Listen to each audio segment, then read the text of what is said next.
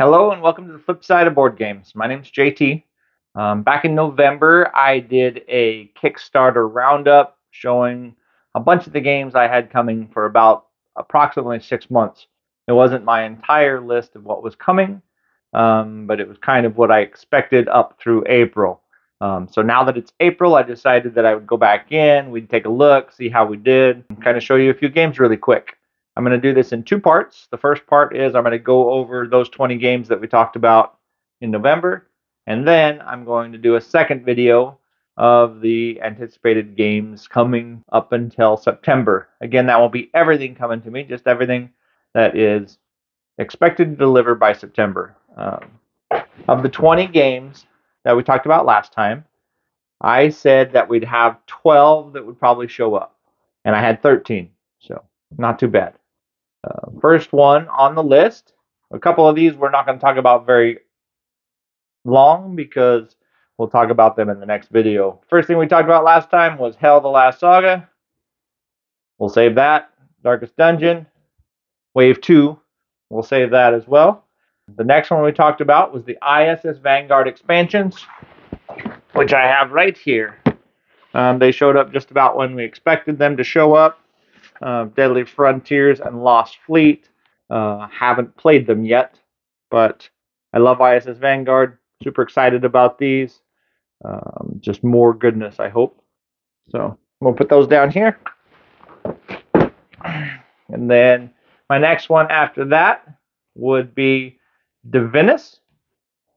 I got the Chest of Plenty not too long ago. I actually did an unboxing with my daughter. We haven't started playing yet.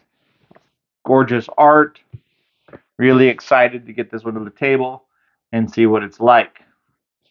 The next one on the list was Marvel Zombies.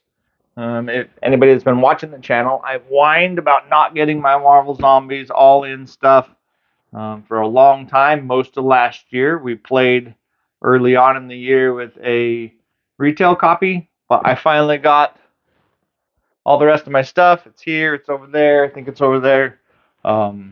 First time we got this to the table, my wife and I played it like 12 times in a row before we pulled it off the table. So it was 100% worth watching and waiting for.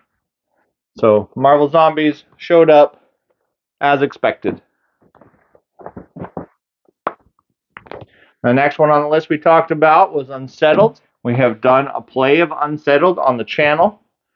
And I've played several of the planets since, and before that, I guess. I've played quite a few times. It's a really interesting puzzle, really interesting game with no combat mechanics. You're just trying to figure out the puzzle of the planets, and each planet has different scenarios that you can do on them. It's quite a fun game. Go check out the playthrough. Looking forward to playing this one more. I'm going to stick it right over here. Next one on my list is the Dark Quarter. I backed it in May of 2022 and was hoping it would be here before April. Now it's been pushed back a little bit further. We'll talk about that in the next video. The next one on the list that we talked about back in November was 20 Strong. 20 Strong is a really cool game. Really interesting dynamic. All these beautiful dice. You might have seen some playthroughs and stuff. Not for me, I haven't done a playthrough of this on the channel, but and the cards, all of them being foiled and everything else, and then just beautiful backs and things like that. So really neat artwork, really neat cards, really fun game. I'm glad I got this one. Funny enough, the dice still smell like oil. Not very often do you get a game that has a distinct smell to it. These still smell like oil. I have wiped them. I have cleaned them. But at least they're at least we know they're clean, I guess. The next one on my list that we talked about back in November was Kings of Ruin, Tainted Grail. I know it is fulfilling now. I don't know if it's fulfilled to everybody.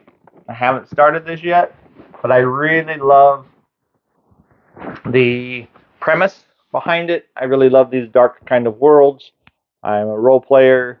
I like that exploration and everything else. I'm really excited to get into this one. So it did show up as expected.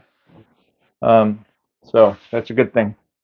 Next one on my list was Wonderlands War. Now, I think I probably already told you about this one, but Wonderlands War, second edition, second print with the expansion in it.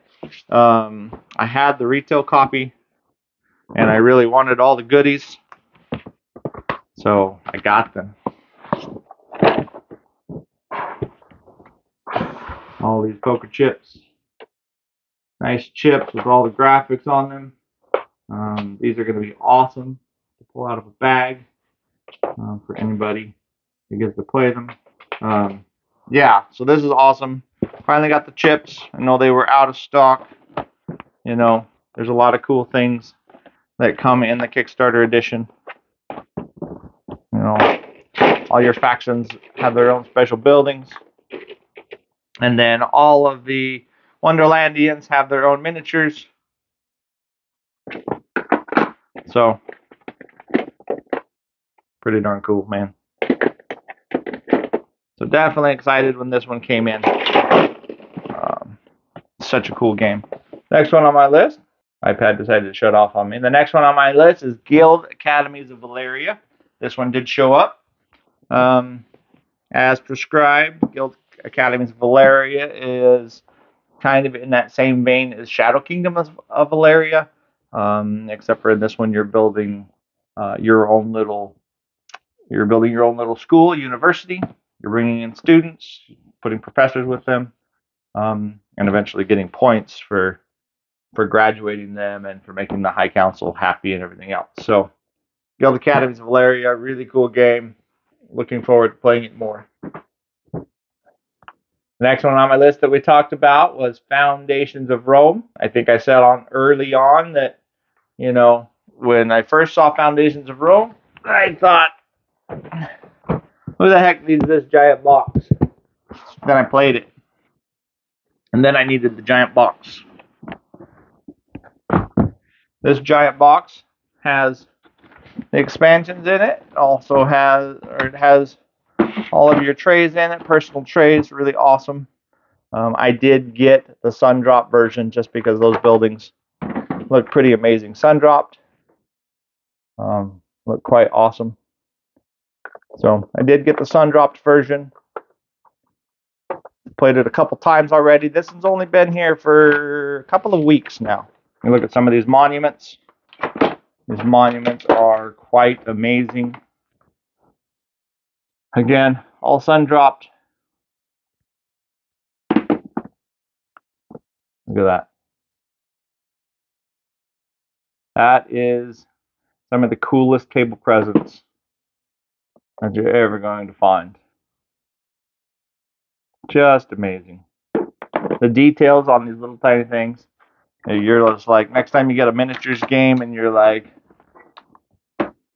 oh, the details are hard on these small things. Look at these. The details on these are fantastic. So, and for those of you who haven't seen the inside, that's what the inside looks like. You just pull out a couple of trays and you're ready to play. One thing to note, my box got completely smashed in transit, and I've asked for a little bit of help on that from the developer. So hopefully I'll get a replacement box soon. Next one on the list that we talked about back in November, my thing's going to fall over here, was Fractured Sky. Fractured Sky we have a playthrough of. Really cool game. Bidding, you're trying to get these little sky shards. You're bidding on areas, hidden bidding throughout. You're also able to upgrade the map with your little marketplaces and tower buildings so that they help you with that area control and with your hidden bidding. But really cool game. Go check it out. Beautiful components. I'm super happy with it. Next one we talked about was Hero Realms Dungeons. I thought it was going to be here in February. At least that's when it was scheduled for. Don't have it yet. We'll talk about it in the next video. The next one we talked about in November was Skyrise. I just received this. Again, made it in the nick of time. It also came with the deluxe copy of Radlands, which I'd been waiting for the deluxe copy for, but it was out. But again, another game with production that is off the chain.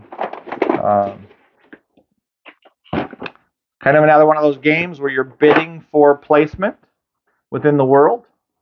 You're bidding for placement on these spots. All of your buildings have a number on the bottom, and then they have these cool little buildings. So you're going to go around and you're going to bid, and whoever bids the highest during the round gets to flip their building over, and now has that spot. So gorgeous components. Every building is different.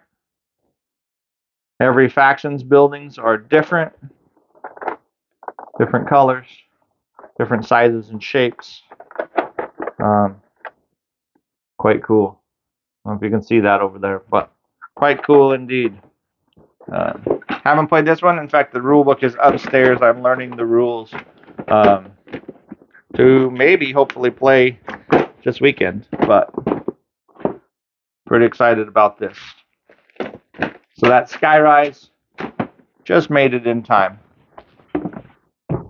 to not be lambasted for being late again. It was pretty late as it was. I believe it was probably close to 8 months late. So I'm happy to have it here finally.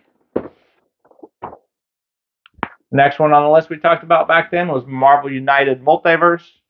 That was scheduled to arrive in March. It has since been pushed. We'll talk about that in our next video. I think till about July is where we're estimating right now. But next one on the list we talked about in November, was Galactic Renaissance.